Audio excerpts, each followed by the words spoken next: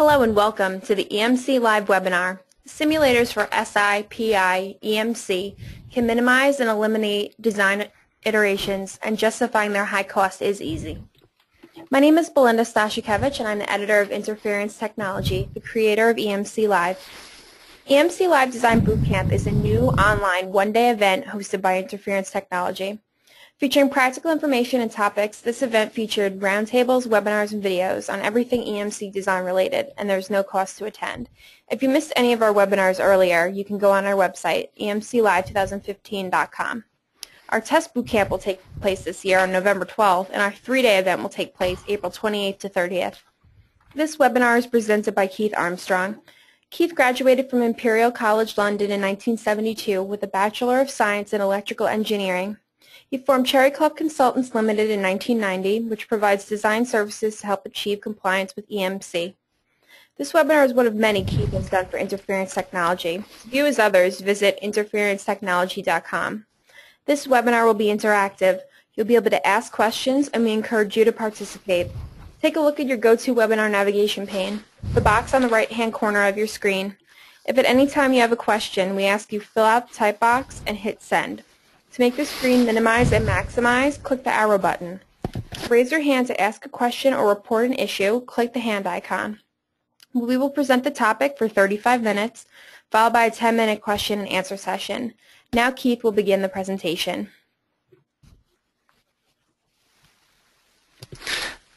Thanks, Belinda. Well, hello everyone. Welcome to the boot camp. You can see that you've seen the title here.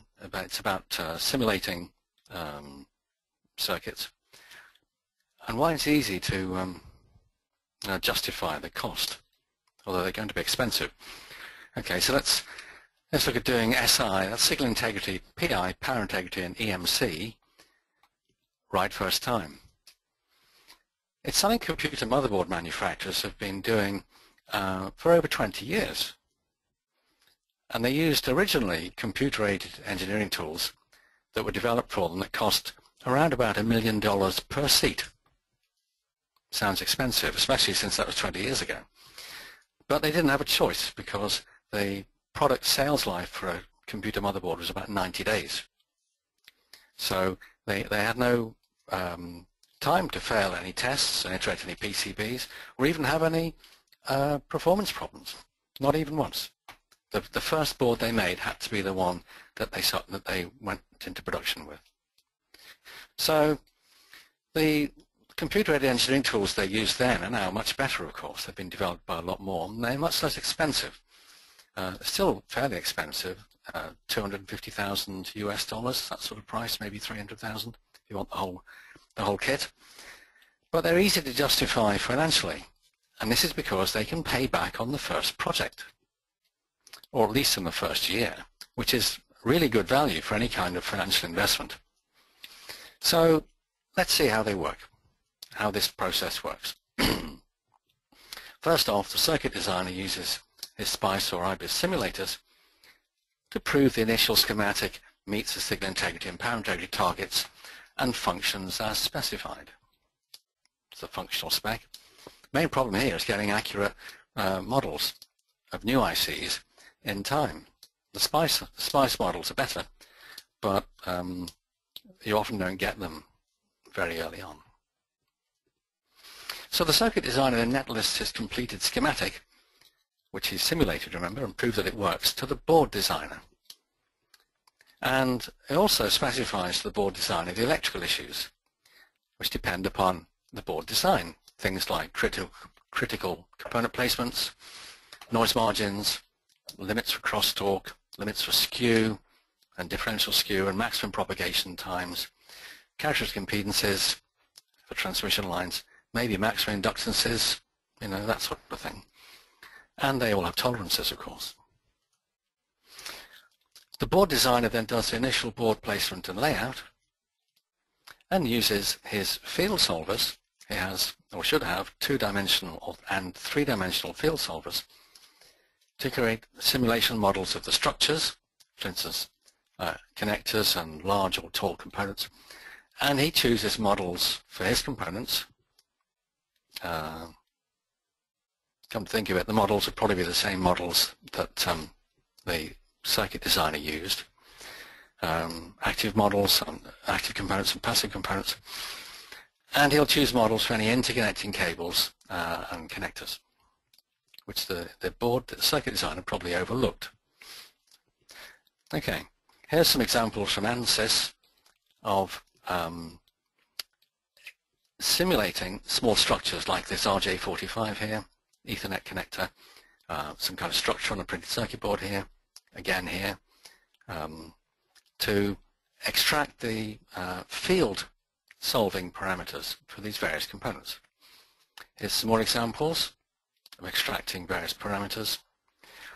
So here's a big connector here, and the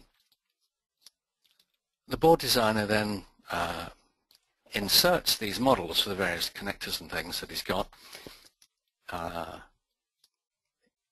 into the board and extracts the critical board characteristics like resistance, inductance, capacitance, propagation delay, ground bounds, characteristic impedance, stray coupling, so on and so on. Now he'll do these are critical board characteristics, the ones that he knows he's got to look out for, either from his own experience or what the circuit designer has asked him to do. And here's the trick.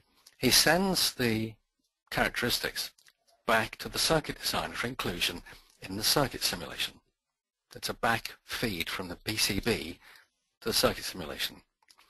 So we often talk about these sorts of things as, we often describe as being strays or parasitics. And you may have heard them called the hidden schematic. And it's the hidden schematic, the strays and parasitics in the board, you know, the inductance of a trace, this sort of thing, the crosstalk between traces, that causes signal integrity, such as crosstalk, distorted signals, noise, poor noise margins, poor signal-to-noise ratios, and power integrity and EMC problems. Okay. So here's the clever bit, because the circuit designer resimulates the schematic using SPICE or IBIS with the critical hidden schematic board parameters included. Now, no human being could do this. If you took a PCB with, say, a circuit with 99 circuit nodes, that'd be quite a small one, very small one in fact, 99 circuit nodes. And so maybe 100 traces on the board or something, a couple of planes, you know. If you extracted just to a first order approximation the hidden schematic for the whole board, you're looking at 99 factorial extra components. That's 99 times 98 times 97 times 96. That's a lot. And many of them will be unimportant, but some of them will be very important, and you not necessarily know what they are.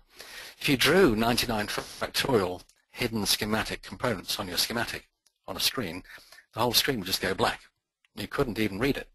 And that's just to a first order approximation. Now that'll get you to about, I'm guessing around 300 megahertz to a gig, somewhere in that region. If you want to simulate something that's good to 5 or 10 gigs, you're going to need second or third order simulations. Say you're looking at 99 factorial squared or cubed or something like that. Just for your 99 node circuit board. It gets very, very complex. Of course, computers can do this okay. They don't get phased. It just takes them a little longer to crank through all the permutations.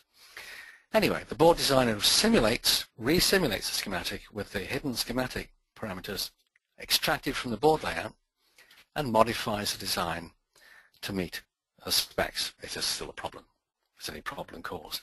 The circuit designer then takes his second draft design, having fixed the problems that he's found, to the printed circuit board designer, and maybe make some requests for changes in placement, routing, and so on. Maybe some traces which are a bit long need to be made shorter, or treated like transmission lines, or whatever. And the board designer and the circuit designer go through this iterative procedure, iterating the virtual design until they're both happy with the results. Let's look at an example. This is just an example of power integrity. Here you can see the spec for the impedance versus frequency for the power supply for a particular chip. Here it's been simulated, and we found a couple of resonances, well, several resonances. You can see one of them is over the line there, so that's bad, 750 megahertz. So we go through various analysis modes, and here's the clever bit. This is showing a plane layer in the board. It's all power planes. There's the DDR plane that we're investigating, and the resonance is shown up as an animation. You can see how the plane is moved around vertically corresponding to the amplitude of the voltage. So what actually is a very complicated issue becomes reduced to a very simple visual issue. We want to improve the design of this board so that when we simulate this plane, it doesn't flap about. As it flaps about, it changes color, as you can see. We might say, we don't want it to flap about any more than light green, like this little bit of light green appearing here. You know, we don't want to let it get into the yellow, certainly not the red. Also, we can see this little DDR plane here. There's some DDR RAMs here, and there's a microprocessor that's connected to it. We can see where the resonance is happening physically, which tells us, you know, where to put our decoupling capacitors or otherwise improve the board. How possibly could you do that by building a board and testing it? You might discover that you've got a power supply resonance, although it's likely to show up as some incorrect memory data fetched from memory, perhaps once an hour or something, so it's going to be a devil to track down because of the power integrity problem. Once we've solved that, once we've made that DDR plane not flap about, you can see there's various other bits that we have to go and deal with on the layer. Now, in 2007, that particular simulation that I just shown you took 7 minutes on a good quality desktop PC.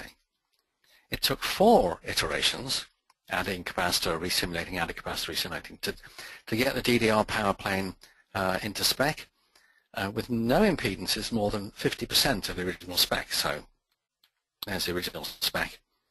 There weren't any impedances any higher than about 6 dBs below that line.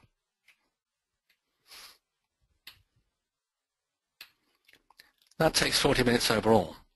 Modern PCs, of course, are much more powerful than those that were available in 2007, and they cost less too, despite being more powerful. So how long would that take these days? I don't know.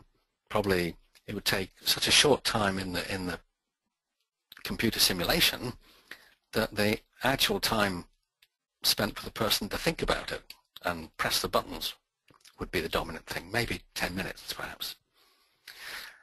Like I said, there are other power plane resonances that remain to be fixed, and then of course there's other layers to simulate and fix. But if you're going to go through each layer in the circuit board and fix its resonances in like half an hour per layer, if you have a 20-layer board, that's only 10 hours of work. So what's that, a day and a half? Or one day if you're feeling pretty keen. You know, imagine trying to solve all those problems by building things and testing them and then modifying them and then testing them and then modifying them and testing them. Instead of like a day and a half, you'd be looking at more like a month and a half.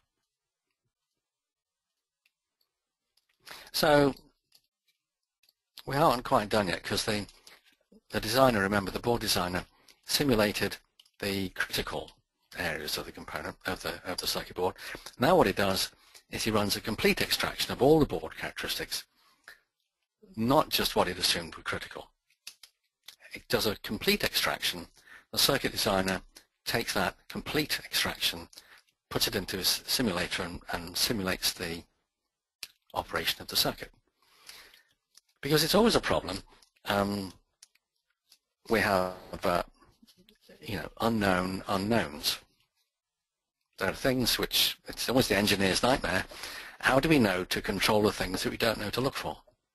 But with a complete simulation, it's now left nothing to chance.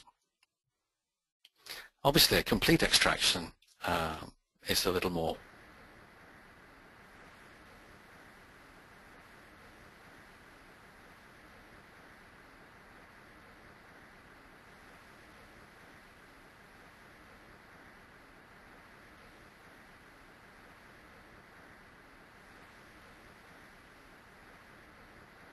Monte Carlo or similar analysis to find out whether the real-life tolerances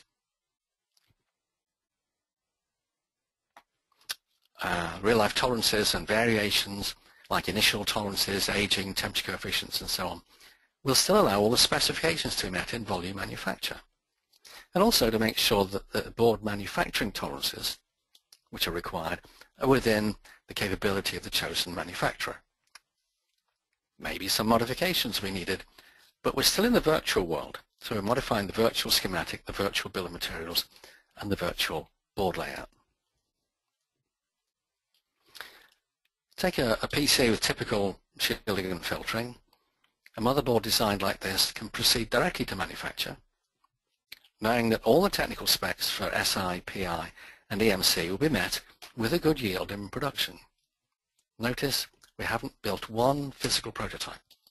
As I say, the computer industry has been doing this since 1995. No pre-compliance testing, no design respins, no testing at all, in fact. The first motherboard actually assembled is the first one that's sold to a customer. Or it could be. You might want to send it off for testing because somebody wants to see a test report, but you know it's going to pass.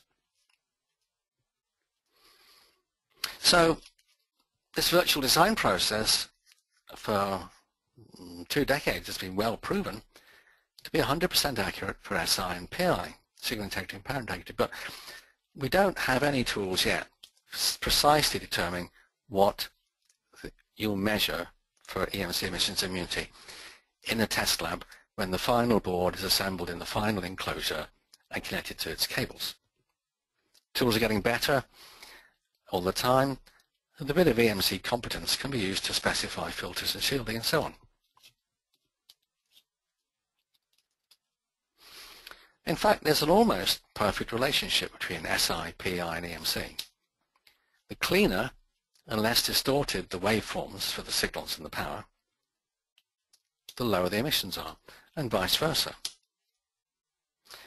So for a modern PC motherboard, good EMC for digital and DC converter circuits can generally be achieved simply by setting 5 to 10 times tougher limits for SI and PI that are needed to meet the functional specs. So where a power supply, for instance, wants, I don't know, 1 milliohm, or let's say 1 milliohm to a gigahertz, you make it 0.2 milliohms to 3 gigahertz or something like that. Where you've got 10%, where you can accept 10% overshoot on a digital signal, you select 2% or 1%. Here's an example of exactly this with a switching converter. This is from Linear Technology. There's their old LT8610, has 2 nanoseconds rise time, 50% overshoot, and 20 nanoseconds of ringing. Here's their so-called silent switcher, LT8614, has 2 nanosecond rise time, 10% overshoot, and 10 nanoseconds of ringing. So its overshoot is 5 times less. Here, Linear Tech measured the emissions. I'm not sure how they measured them, it doesn't really say what the test method was, but you can see the 8610, there's the 8610 emissions line, there's the silent switcher emissions line, and it varies, but in the middle here, if you like, the average difference between the two emission curves is about 14 dBs, which is almost exactly a fifth.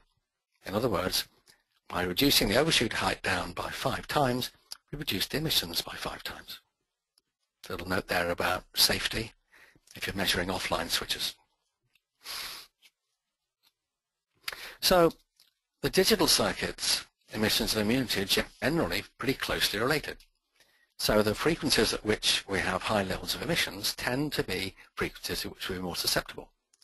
So for instance, passing CISPA 22 Class A emissions limits, just about, typically means you're going to pass the immunity test at 3 volts per meter. Now, I say typically, we're talking about plus minus 6 dBs or so. But anybody who wants to shave the margins, is going to need to do testing to make sure. Here we're trying to make to get to market quicker, which is more important than the bill of materials cost. Where you have radiated or conducted humidity test levels higher than 3 volts per meter, maybe you're testing for the automotive environment at 30 volts per meter or 100 volts per meter, then for digital and DC-DC converter circuits, I would suggest that the emissions should be correspondingly lower. So if you're going up from 3 volts per meter immunity to 30 volts per meter, I would suggest reducing your emissions by 20 dBs. From Class A to a little bit less than Class B, for instance. What about low-frequency analog circuits? They don't have appreciable RF emissions, at least not when they're operating linearly. Watch out, though, for emissions at radio frequencies. If you overdrive them or cause them to clip, or if they go unstable, then they can be quite nasty. But all low-frequency analog circuits are susceptible to noise at over a gigahertz. I often have people say to me, oh, I'm only using a 1 megahertz gain bandwidth op-amp. They won't see any RF, but that's not true, because the 1 megahertz gain bandwidth, or whatever it is a measure of its linear performance. And what we're talking about here is non-linear performance, demodulation, intermodulation, all that sort of thing. And the tiny transistors in the op-amps work beautifully well to several gigahertz. So all op-amps will demodulate noise at a gigahertz or more. So when we simulate the radio frequency resonances of our conductors and components in the low frequency analog area, we're actually simulating the behavior of the conductors and components as accidental antennas. In other words, how good are they? How good are they going to be at picking up noise from the environment and injecting them into the circuits? So this is a powerful technique for EMC design for low frequency circuits.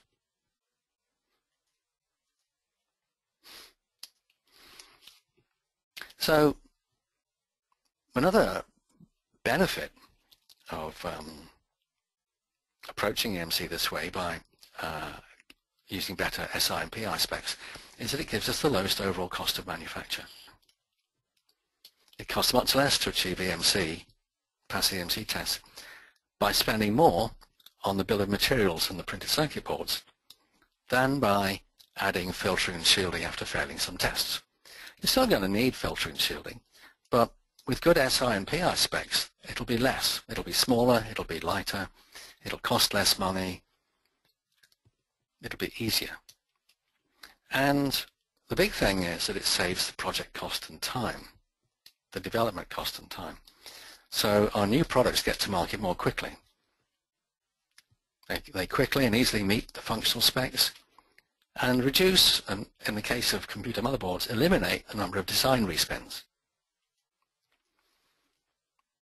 Now, what I meant to say there was, many of you will have managers, maybe you even are managers, who think that the bill of material cost is the important thing. It's not. Not since before 2000, in fact. About 15 years ago, the thing that's most important for making profits, making money out of products these days, is the time to market. It's worth spending more on the bill of material if it gets you to market quicker.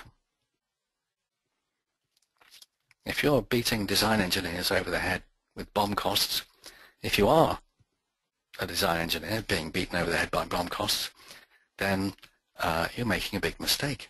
You're actually not being as competitive as you can be with your company. Going back to this design, of course, long power cables are going to need filtering and surge suppression. Signal cables are going to need filtering, shielding, ESD, surge suppression. Some or all board areas might need board level shielding. But it's easy to make provision for these using proven good EMC design practices. As I said, ensure that every board's SI and PI is between 5 and 10 times better than needed for functionality, means you get a few, maybe even no, EMC surprises. For instance, from an unexpected resonance. It's usually the unexpected resonances that catch us out. And our simulation will find this. Here now, we have done an example from ANSYS. Here's an example from CST. There's lots of other simulator people out there.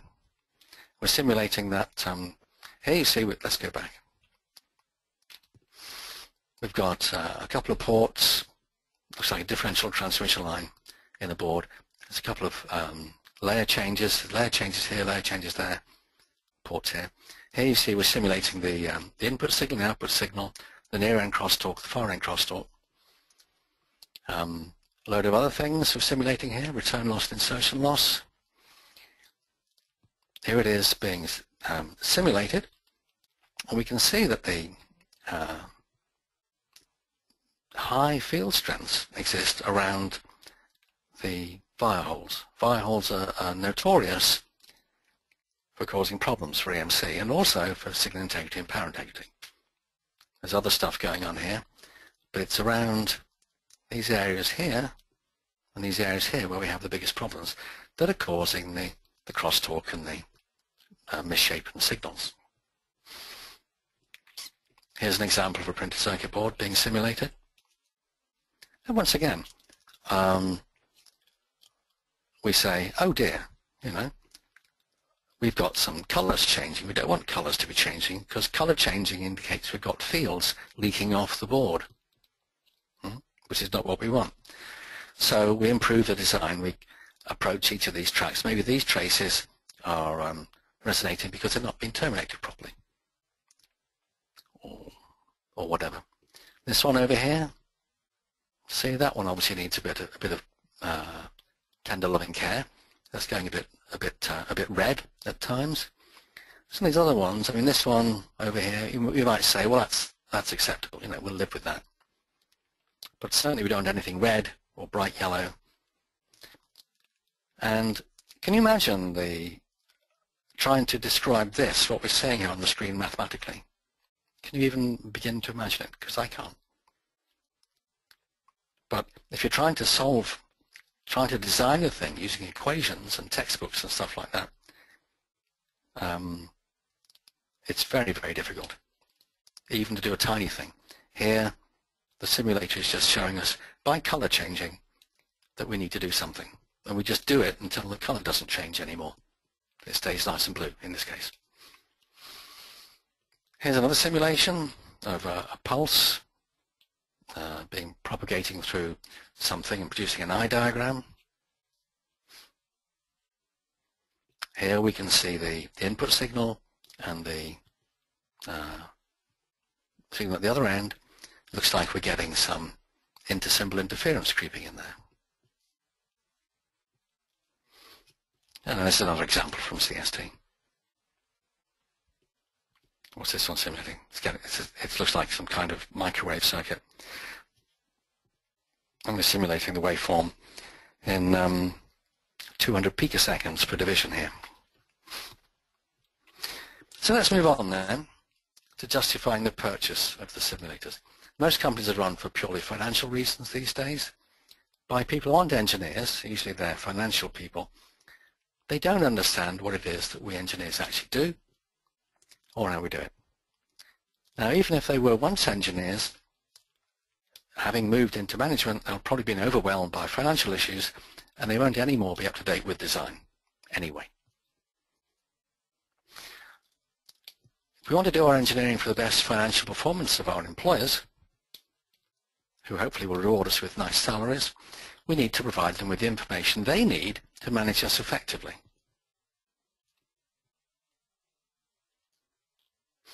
But of course, they don't understand engineering speak, they only understand finance speak, which we have to learn to communicate effectively with them.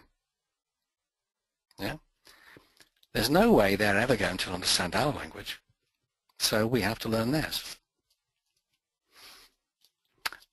In fact, we only need to use the language of gambling. What's the prize value? What are the winnings, potentially?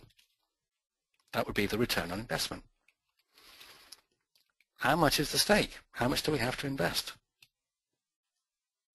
What's the break-even point? What's that? That's when the investment and the interest on it, because you probably had to borrow the money, has been paid back. So everything else from then on is profit, it's gravy. What's the likelihood of success? So you see, it's just money, time, and probability. That's all. money, time, and probability. We have to present these things in this order. We have to get our manager's attention by telling them the value of the prize. This is not the way engineers usually go about things. Engineers usually spend half an hour or an hour explaining the problems and only at the end get on to what the solution is. Or when anybody asks them, well, how much is that worth? How much is it going to benefit us? They haven't thought about that at all. But the financial people go about it the other way. So we have to do that the other way. Otherwise we'll get nowhere.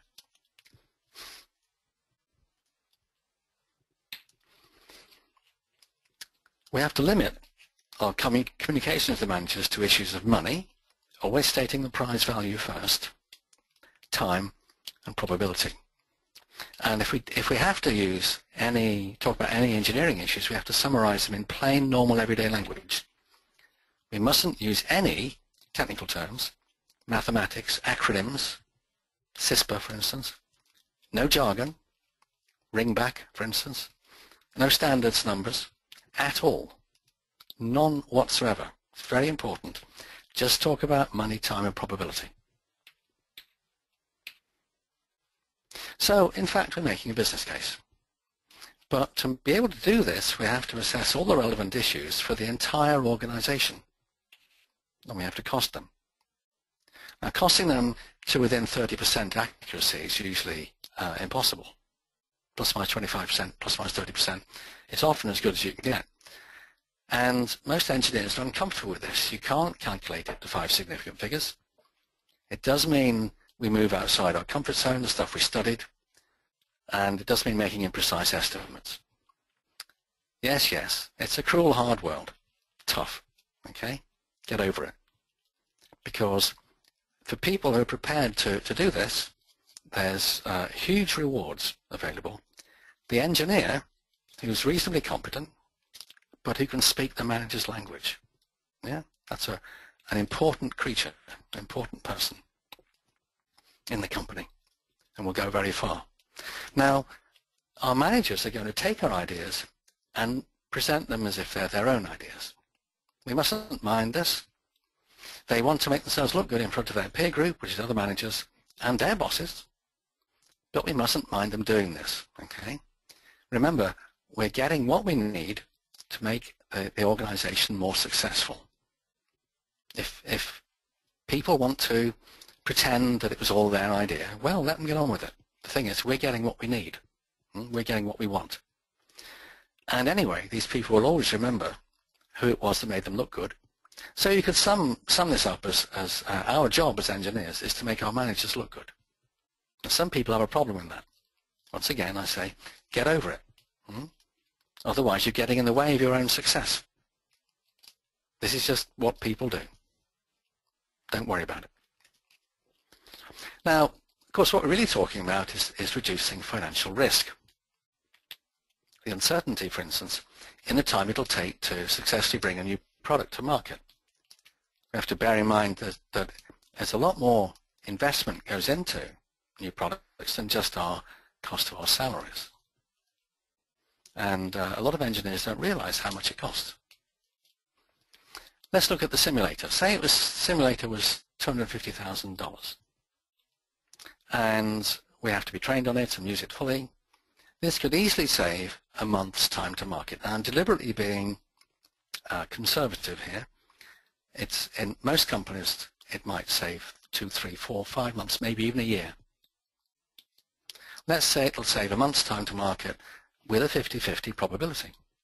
If you ask your marketing boss, the VP of marketing or the director of marketing, whatever, how much getting to market a month earlier is worth, he might say it's $1 million. I've worked on projects where that was the case, and they weren't very big projects. Okay, so we invest $250,000, and during the life of this next project, we'll get to market a month earlier and make $1 million. This is what they call in the financial world a no-brainer. It's a no-brainer. There's always money available for investment in something like this. Even if managers tell us that there's no money available, all it means is we're not making a good enough business case. There's always money available if you have a good proposition, a good gambling proposition. Of course, we have to make our proposal in the right way. I've told you how to do it. In fact, most financial managers would be totally appalled by the risks, the financial risks their companies are being unwittingly exposed to by engineering decisions that we engineers take all on our own. We don't discuss them with our managers, because we can't. So we, put a finger in the air, flip a coin, whatever, make a decision, and we just go ahead and do it. They don't know we're making these decisions. If they did, they would never sleep again, to be honest. I sincerely believe my experience over, how long is it now I've been in the business? 45 years in the electronics business. And the thing that holds most companies back, and I've seen hundreds of companies, is effective communication between engineers and managers. There's an awful lot of low-hanging fruit in most organizations, just things which are just, easy, quick things. It just requires a little bit of effective communication and understanding. But it means that we engineers have to learn to speak to our managers in the language that they understand. That's why justifying the project to the simulator is actually so easy once you step outside the pure engineering world. So the intelligent use of quality simulators will soon make all the difference between companies bringing ever more complex electronics to market on time without most being returned under warranty or alienating their market with high costs, poor performance, too many bug fixes, and the difference between companies who are sliding towards oblivion because their engineers can't effectively communicate what they need to their managers. And that's the end of my presentation. Great. Over to you, Belinda. Thank you so much, Keith. We would like to have a call for final questions from the audience. Please enter any last questions you may have in the navigation pane. We have received quite a few questions on where to get additional information on this topic. There's a vast amount of content on emclive2015.com and interferencetechnology.com, and Keith's website, cherryclough.com. You can also email us at info@interferencetechnology.com with specific needs, and we can direct you accordingly. Keith, here's a question for you. I don't understand why you say there is a relationship between SI and EMC. Well, yeah, it's a good question, and it's something I learned sort of by accident, really. So here's a few slides. Okay, let's look at a 16 megahertz square wave. Now, I made this slide a long time ago when 16 megahertz was, a reasonably fast clock frequency. We can just multiply everything by 10 if you want to have 160 megahertz. Anyway, here's our 60 megahertz square wave, pure square wave, 2 nanosecond rise of 4 times. There's the envelope of the thirds and fifths and sevenths and so on. That's the classical envelope of a square wave, Fourier transform of a square wave. There's a corner frequency here where it starts going off at a faster rate because of the rise time. Okay, so this is 20 dBs per decade, and that's 40 dBs per decade. But notice, even our 16 megahertz square wave has energy up at several hundred megahertz. Which is more like the modern world, if we had a rise time of 0.5 nanoseconds instead, then that envelope extends to there. I notice that up in this region about a gigahertz, we've got about 20 dBs more energy in that spectrum there. This is a typical switching speed of ordinary glue logic, HCMOS glue logic these days. In fact, that might even be a little bit slow. Okay. Now then, here's an example of a 200 millimeter long printed circuit board trace with various assumptions. It's FR4, no plane, low impedance drop, high impedance load. It's an idealized analysis, and it's the accidental antenna behavior of a trace, okay, on its own. Here's its antenna efficiency in dBs, And you see it's a wonderful antenna at a quarter wavelength, 3/4, 5/4, and so on. That's a 60 dB per octave region. There's a resonant region. Now let's take that waveform and stick it down this trace and see what comes out at the end. There's the original signal waveform. That's drawn to scale actually for 16 megahertz with 2 nanosecond rise and fall time. That's the final waveform at the end of the trace. Does that look familiar? Ringing and overshoot, slower rise time. Now, if this is in an EMC chamber and you put an antenna in the chamber and you connect it to an oscilloscope instead of a spectrum analyzer, what you'll see is this. Our square wave has been converted into a Fourier transform, if you like. Some of the frequencies have radiated off that antenna. Didn't make it to the end because they're radiated off at these particular frequencies along the way. Didn't make it to the end. When we take the frequencies we have left at the end and do a reverse Fourier transform, we end up with this waveform here. It's missing these bits because these bits have all been radiated into the air. With the proper scaling, you can do an A plus B and end up with the original waveform. Now obviously there's some little bits of energy get absorbed in exciting resonant molecules in the PVC and the FR4, but there's surprisingly few. Most of it, the fact that we see that waveform instead of a square wave tells us we've got radiated emissions.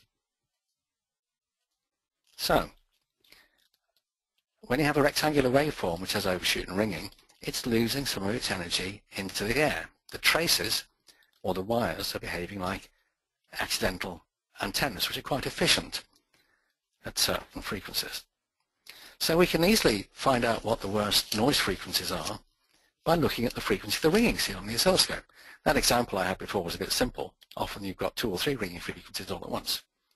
It means a circuit that has excellent signal integrity, in other words, low or no overshoot or ringing, has good EMC, and using good EMC design techniques from the start of a project achieves excellent signal integrity because EMC is harder. Now, my presentation a few minutes ago did it the other way around. It was designing using a simulator to have excellent signal integrity, and the EMC was going to be good as a result. Anyway, I hope that's helped. Back to you, Belinda. Great. Here's another question. My manager tells me we have no money available for purchasing anything, so he just won't listen if I try to explain why we need to buy a simulator. Well, you're not talking to him correctly. You know, I've seen senior engineers reduced to tears by trying to explain things to their managers because they couldn't talk in a language a manager understood at all. You've got to do it the way I said. You've got to figure out for yourself, in your own time if necessary, what the benefits are, what the winnings are, and go back to the and go to your manager and say that first. You might say it over coffee. You might say, for instance, I know somebody who spent £150,000, British pounds, improving the design of their product, and in their first year they saved £2.7 million on warranty returns. Okay, now imagine you go to your manager and say, I'd like to spend £100,000 on, and that's as far as you get. What does he say? There's no money. I wish you engineers would stop coming asking to spend money. We have no money. We spent it all, you know. You've got to make do with what you've got. You don't even get a chance to explain that there's some big winnings to be had there. Now imagine you're at the coffee machine and your manager's there, you know, and you say, he says, how are you? You say, oh, you know, I've been thinking. I think we could save £2.7 million a year on warranty returns. Oh, you know, he'll say, well, how much is that going to cost? Oh, about 100,000, 150,000. They put it that way around. You've got his attention. It's all about how you do it, but you have to do your homework first. You don't just dream up figures. They've got to be reasonably plausible figures. That 2.7 million might be plus or minus 50%.